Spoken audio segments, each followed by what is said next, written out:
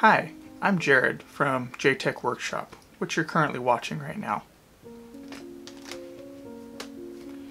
Did you know each year millions of computers are sent to the e-waste pile? These computers, which were once loved by their owners, now go neglected and are considered trash. With no value left, it's out with the old and in with the new, and these computers are sent to a cold, dark death.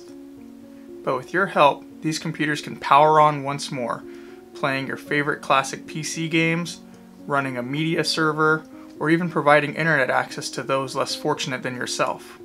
So please, if you see a laptop out in the cold with no power supply, open your heart and your home and bring it inside. You may not be able to save them all, but if a computer can play the Windows startup sound just one more time, you've made a difference. What's going on, guys? Welcome back to the channel, and if it's your first time, welcome. Now imagine you're in a room full of laptops that are destined for the e-waste pile. All you see are old crappy Dell and HP machines, but something catches your eye. You reach out for it, pull it off the shelf, and you almost drop it because it's so heavy and it caught you off guard. You take a look at the brand on top and it's not anything you're familiar with. It's something called Sager. You only have a moment to look it over and decide to rescue it from the e-waste pickup that's on its way. It's only until you get it home that you find out what you actually got. When I found this laptop, I knew I had something special, but I had no idea how special it really was going to be until I looked up the model number. Searching for the model number D900t immediately shows up a bunch of Alienware laptops that look shockingly similar to this one. After some more digging, I found out that this is a rebranded Alienware, or actually the Alienware is a rebranded laptop of this one. This model came out in 2005 and features a full desktop grade Pentium 4 clocked at 3 GHz. It has an NVIDIA Go 7800 and 4 RAM slots. 16-year-old me would have killed for this kind of hardware. No, I really mean it. I would have killed somebody to get a computer like this back then. If that was an option, I would have done it. I was still on the Dell Dimension at that time, the one you can see here.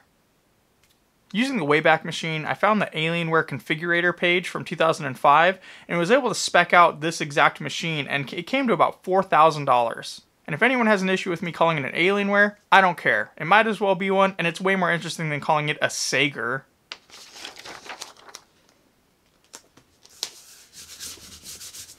There we go. Before diving into this machine, I had to make sure it worked. Thankfully, I found the power brick nearby, which by my estimations is the actual size and weight of a real brick. The power supply uses this 4-pin connector, and even though it's kinda keyed, it's still possible to put it in upside down. I know this because I did, and I got smoke out of it, and I thought I fried the laptop before I even got a chance to use it. Thankfully, it still worked. The first thing I noticed upon turning it on was the screen has all these lines going through it. It's a bit of a letdown, and some searching shows that these aren't very common, and I'd have to pay a lot more than I wanted to for a defect-free one. So for now, I'll just deal with this and use an external monitor. Now that we know there's life, I needed to figure out the hard drive situation. This uses a proprietary cable to connect 2 hard drives to the motherboard, and of course this is missing along with the cover. After some hard searching, I found pictures of what the cable looks like, but I could not find the cable for sale anywhere. Worried I wasn't going to be able to make this work, I realized there were 2 CD-ROMs, and I wondered if I could get an adapter to put in there. A quick eBay search and $14 later, and one was on my way.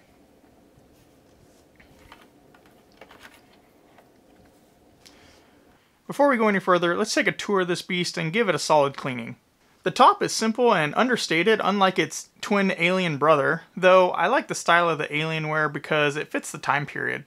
Along the front edge, you can see some speaker grills and a digital clock that sits in the middle, flanked by media controls. On the left side, you'll find most of the ports you'll be using, and this thing is not lacking at all. The right side has two DVD-ROM bays, one of which will be turned into a SATA drive adapter. The back also has plenty of ports, including some serial and parallel ports and various video outputs. Now the bottom is where you can tell something really special is happening here. There's fans everywhere on this thing. At full blast, we might be able to use this as a hovercraft. Everything you could want to get to is easily accessible through these panels.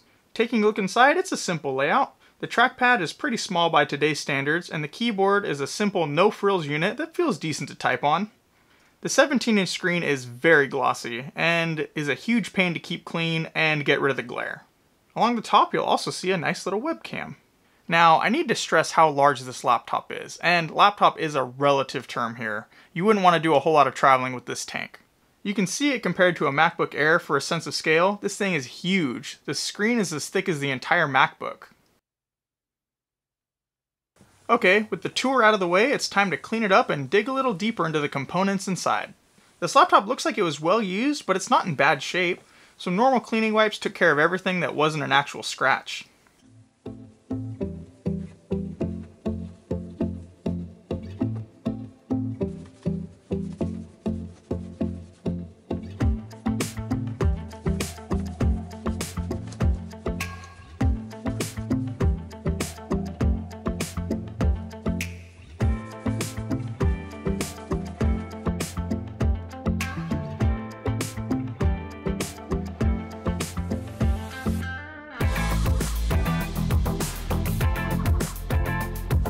Back to the bottom of the case, I need to remove these covers to clean the fans out and take a closer look at the components inside. I'll start with this panel that has the RAM slots. I was surprised to see 4 slots here, and they have their own dedicated cooling fan. This had 2 512 megabytes and 2 1 gigabyte sticks for a total of 3. This panel near the bottom has our CPU, which is hidden by this huge heatsink. Seriously, this thing weighs a ton, and it's super easy to remove. It even tells you which screws you need to take out to remove it, and it has this handy little handle built in. With that removed, you can see the full socketed desktop grade Pentium 4 chip. Next is the battery. This one has these 3 flathead screws holding it in. It's a large battery, but even when new, it only gave over an hour of actual use. I'd be surprised if it has any capacity left today. This top left panel has the video card, and like the CPU, it has a very large heatsink on top with helpful instructions on how to remove it. This is an NVIDIA Go 7800, but I read you can put up to a 7950 in it, but my limited searching for those turned up nothing. Okay, it's time to get this cleaned up and ready to go. I used an old paintbrush to get the dust off the fans and turned to the GPU heatsink.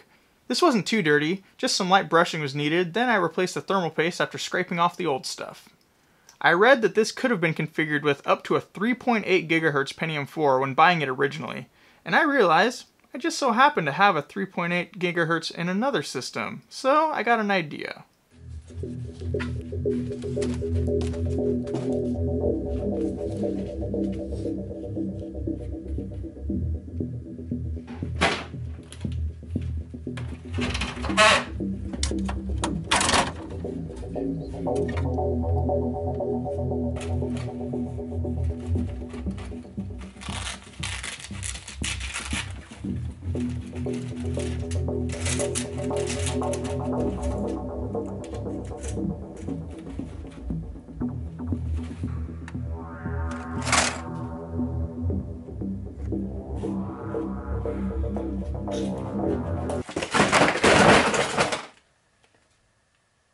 I dropped in the CPU, applied new paste, and put the heatsink back on.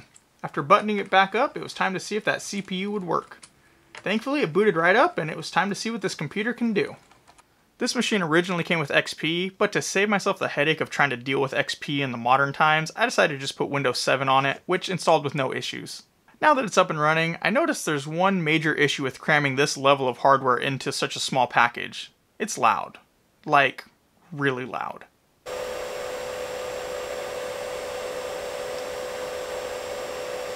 And this is what it sounds like just sitting here doing nothing. I can't wait to hear what it sounds like when it's actually doing some work. For testing, I'm going to throw 3D Mark 06 at it, along with your standard Half-Life 2, Doom 3, you know, the normal stuff from that time period. I'll top it off with some Far Cry 2. Ha, I bet you thought I was going to say Crysis. Not this time. Far Cry 2 will be a good example of what you could expect a couple years after the machine was out and see how your performance held up over time.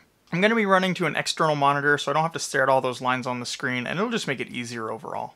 And I'll be running it at the native 1280 by 1024 resolution. I started with 3D Mark 06 to see how it would handle it, and it definitely struggled through the testing, with single-digit sections being pretty common. The CPU test was a joke, with a monstrous 0 FPS. The final score was 3,354 3D marks, which is about a third of the score of the Alienware desktop I rebuilt recently. I decided to give another chance to score well with 3D Mark 03. This did a lot better, crushing most of the tests and came out with a score of 13,463, which to my surprise absolutely stomped the Dell Dimensions score of 7,390 that I upgraded in a previous video. After these two tests, I got a good idea about the max noise level, and it isn't much different than the regular idle noise level, so I guess that's good. Don't get me wrong, it's not quiet at all, but it doesn't get much louder under load.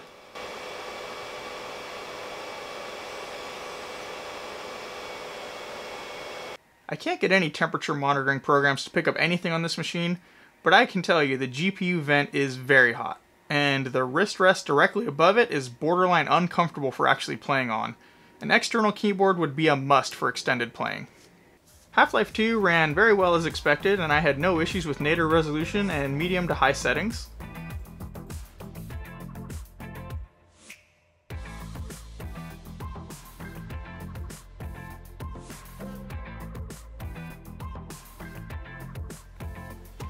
Doom 3 also ran great. Medium settings at native resolution kept it at a steady 60 FPS for most of the time.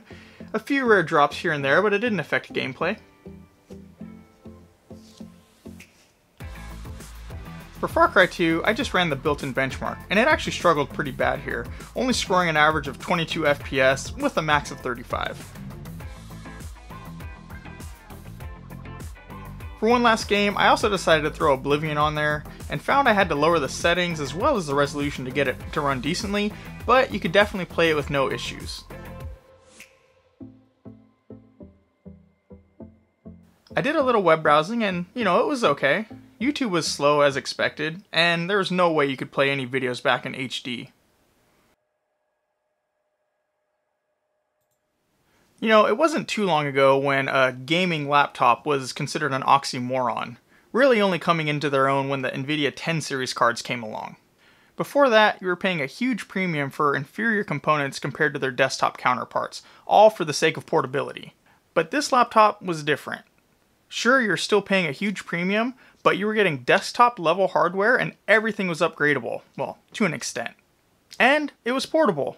Just make sure to lift with your knees before you pick it up. Alienware always had this stigma back in the day, and even today to some extent, of being overpriced for what you got. But I can guarantee you that if you showed up to a LAN party with this back in the day, people would have been drooling. I know I would have. I'm glad I was able to save this laptop from a sad death. It doesn't deserve the same fate as those Latitudes and ThinkPads. Thanks for watching all the way to the end. Make sure to like and leave a comment down below, and if you enjoyed it, consider subscribing. I'm super close to that 1,000 subscriber mark and could use all the help I could get. And with that being said, I'll catch you in the next one.